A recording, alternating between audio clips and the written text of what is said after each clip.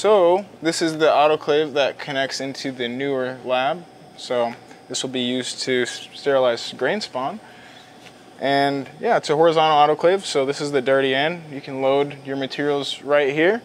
So in this case, we have some spawn, and it just sits right in these baskets. Just like that.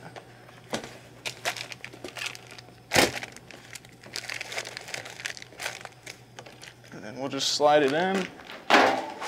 And basically I keep doing that until it's full. And this is the door. So I'll just set this in.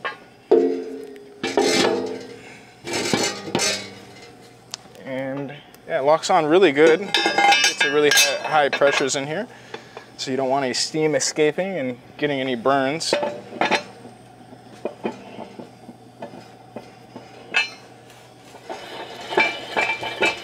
I'll tighten that up. And what I found with this autoclave, so you want to make sure that it's really tight. So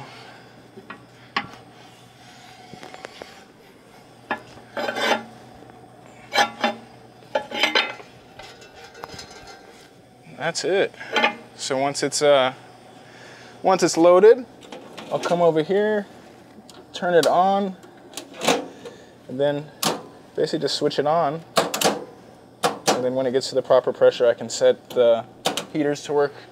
The second set of heaters will go to work. The pressure gauge is up here. It'll get to 15 or about 20 psi.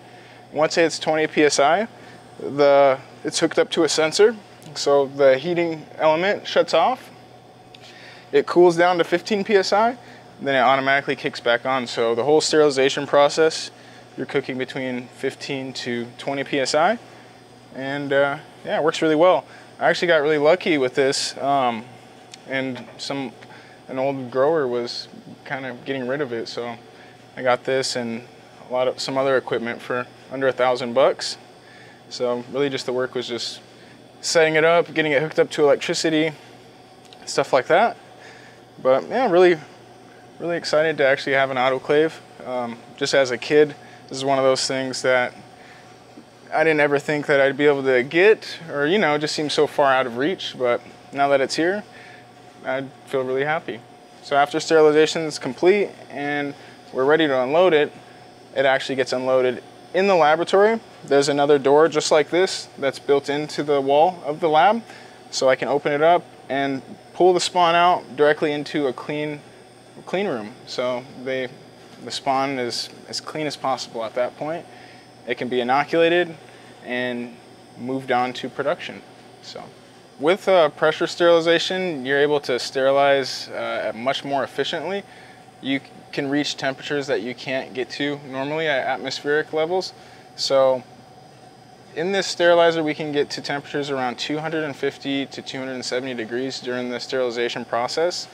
And without the pressure, we're usually at around 212 degrees. So this will sterilize spawn in a matter of 4 hours compared to 20 hours. So it's 1/5 of the sterilization time, and it's just much more efficient. It's kind of like an insurance policy or whatnot. You just really feel safe about using the spawn.